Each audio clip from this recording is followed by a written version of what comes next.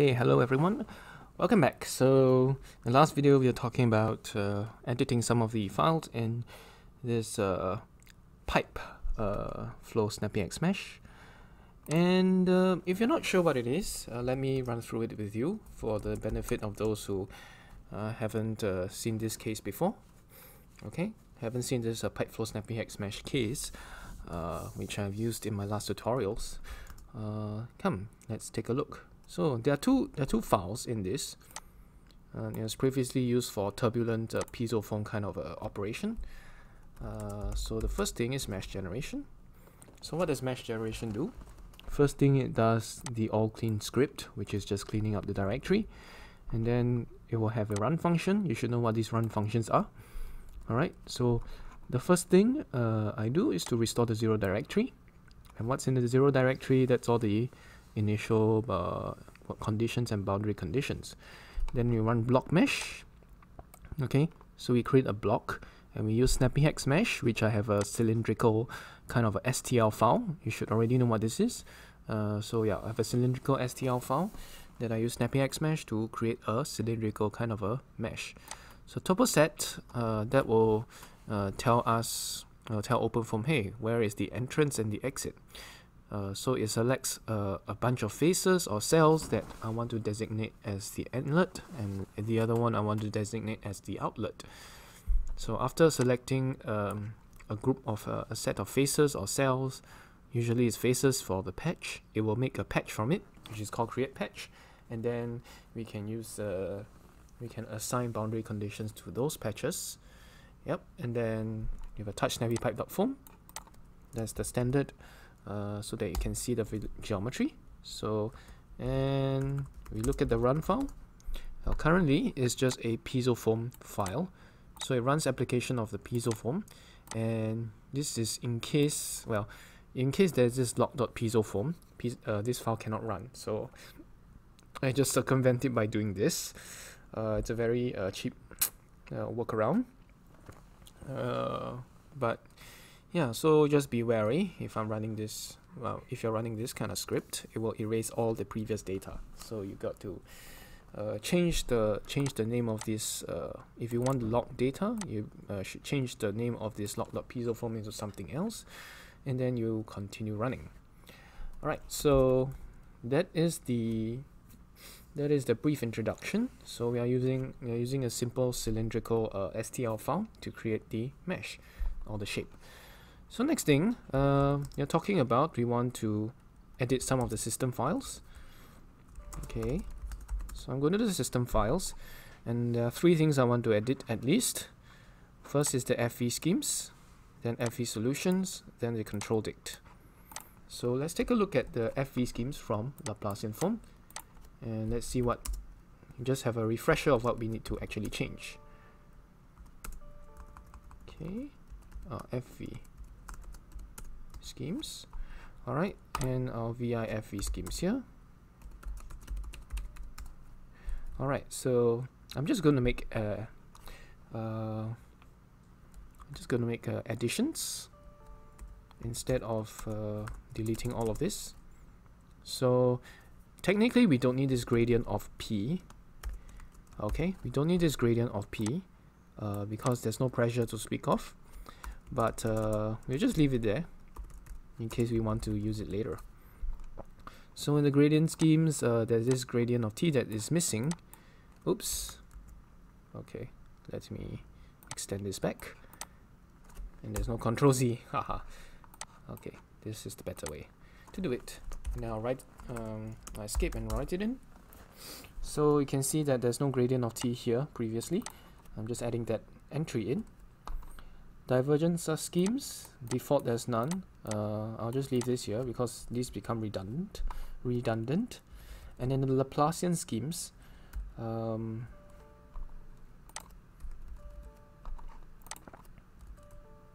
in Laplacian schemes we have this entry here. So we'll need to do Laplacian dt and T. This is the thermal diffusivity and temperature. So Gauss linear corrected, and we'll leave it as that. Okay. And interpolation schemes are linear. SN gradient schemes, instead of orthogonal, yeah, it might be non-orthogonal. Maybe you should have changed that before, but we'll use the corrected.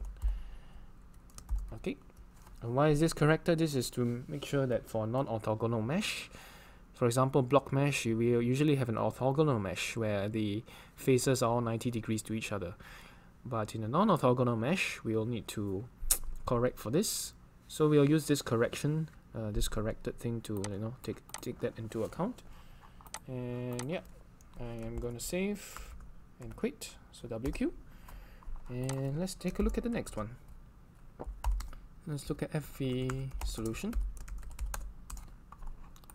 Yep, VI FV solution here. So again, we'll have another entry we need to add. So I'm just going to add it below here.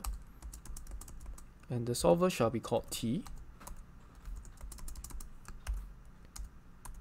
I think I forgot to add a semicolon just now. I'm going to save this and quit first. Let me check if I have a semicolon there. Semicolon is very important, so semicolons are important. So make sure all of these all have semicolons because this is C++ code. Okay, so all have semicolons. Alright, so I'm going to have my T here, and I'm going to put my solver. I'm going to put PCG, preconditioner, DIC, whatever that means, doesn't matter. Of course, I can do a copy and paste, but I'm just going through each of these one at a time. So we see what I'm doing. So again, we have a T, and then we have the solver, preconditional, tolerance, and relative tolerance. And I'll need an extra entry. I'm going to save first by pressing :W. I'm going to put a simple. Okay. And then I'm going to open bracket and close bracket. Okay, number of orthogonal correctors, that will be 2. Okay, that's it. That's all we need to do for these two files. And let's take a look at control dict. So let's see how long we want to run this. Okay, so application, of course, it's not OpenFoam anymore. I mean, we can leave it as that, but for the sake of neatness, we just do LaplacianFoam. So that in case we ever have a run script that looks like this. In case we have a run script that says run application, then get application. So where's this application? It is in this control dict. Yeah, in case we use that kind of script, it is compatible. But if we're going to run LaplacianFoam by itself, then it doesn't really matter. So okay, it starts from the latest time. It starts from 0. It goes all the way. Instead of 1000, maybe we just do 100 seconds. And we'll keep the right interval since it's 10 times shorter, 500. And yeah, let's see whether there's anything different in the control dict. Okay, so everything else looks okay. There's start time, end time. Okay, it looks pretty okay. Just don't know whether the time step is really too big. I can deal with that later. We'll see whether this code runs first, then we can. Okay, let me put QA.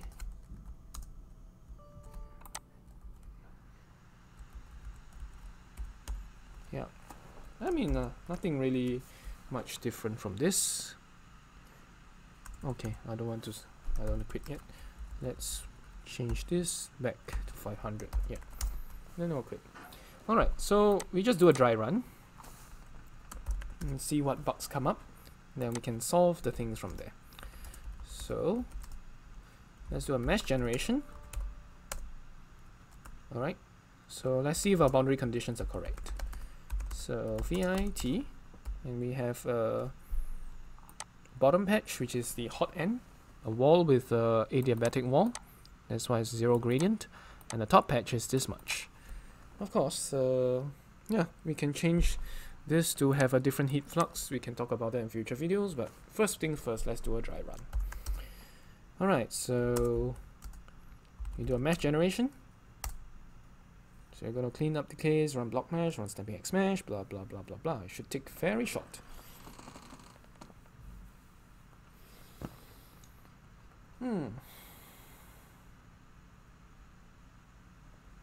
So let it run a while. Then next thing, instead of running PiezoFoam, as was the previous case, we'll run a LaplacianFoam instead. And we'll see what the outputs become.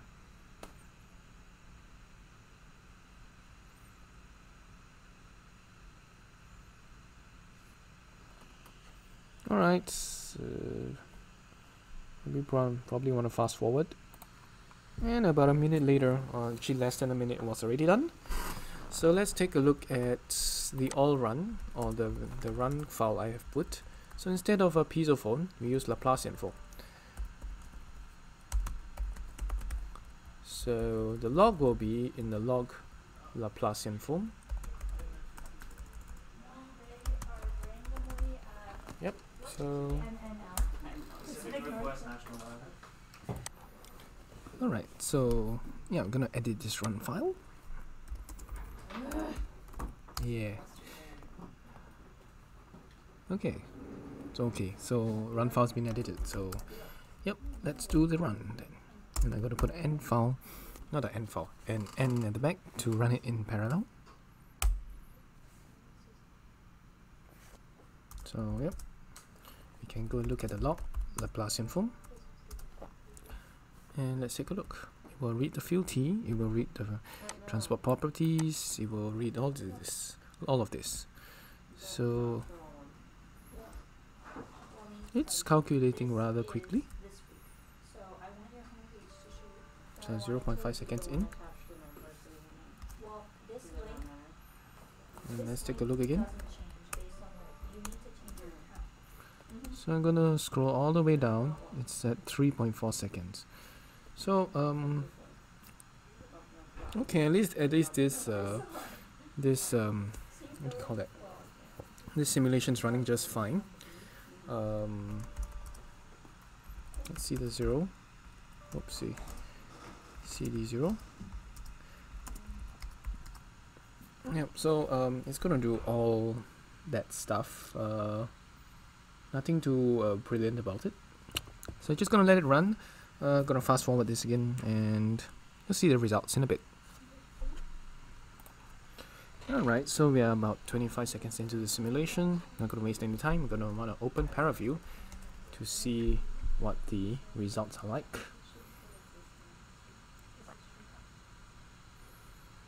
So you should see the temperature from the hot end, rising towards the cold end. Let's take a look. I'll use this first. I'll navigate. I'm going to navigate towards the heat transfer. I'll open this snappypipe.foam. Maybe I'll change the name to something else. So we have T, and this is at 20. Yeah. See whether there's a hot end. Yeah, that's it. There is a hot end, and it's slowly going to conduct towards the cold end. So let's look at 25. You can see the conduction is slowly happening, and it might take a while. Okay, it might take a while, but it will happen. Alright, so this is, let me zoom in. It's a very difficult thing to see properly from this angle. Let's do a reset. I'm going to do a reset. Yeah, it's much better. Okay, 12.5. Take a look at 25 seconds. You see the temperature is rising. Okay.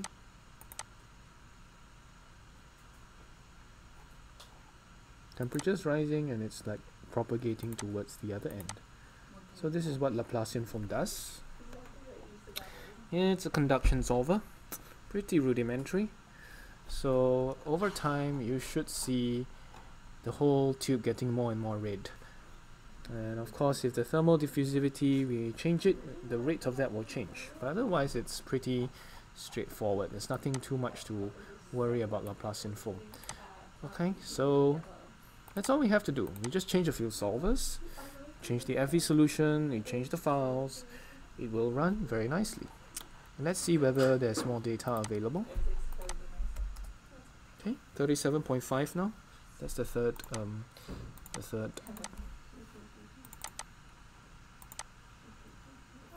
That's the third one. So let's take a look at the temperature again.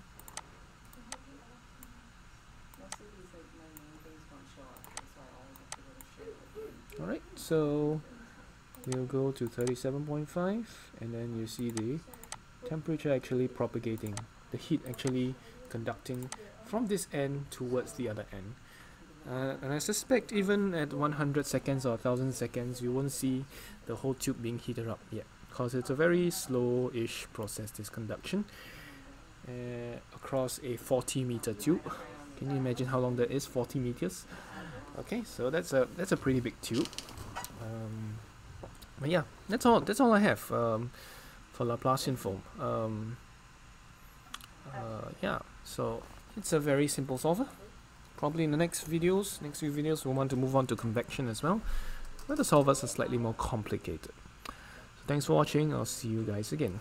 Bye bye.